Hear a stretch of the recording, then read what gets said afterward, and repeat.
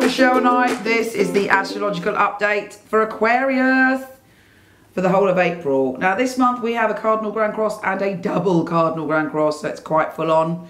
You're all still wrestling with a few things within your very soul, and the universe is saying be gentle with yourself, but be very, very honest with yourself about certain things. You want to change things, you want to transform things, and in fact, the more you look after yourself, the more you take care of yourself, the more you pay attention to how balanced you are with what you eat and what you do, you'll find the emotional transformation a lot easier.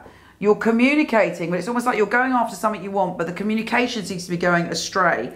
Just relax, ride out the storm, all will be well in the end. But just pay very detailed attention to any conflicts within yourself or anything that makes you feel anything big. There's a part of you that will have unexpected communication with someone this month, but it ends up being quite good for you. And you're also feeling a lot more grounded when it comes to love. You're feeling more lovable this month. You've done some work on yourself and you're feeling that's reflected back to you in some way, and you feel loved by other people. Also, it could be that someone that you're connected to romantically could help you out in some way or point you in the right direction when it comes to your financial security.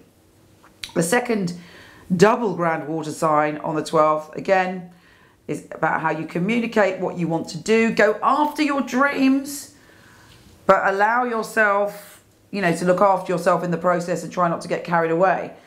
There's a part of you also that may be connecting to some kind of spirituality that you had in the past, and the full moon is going to open you up emotionally to stretching yourself and going on a new adventure. There's some radical emotional shift when that eclipse and full moon happens and you're opening to a new way of being emotionally.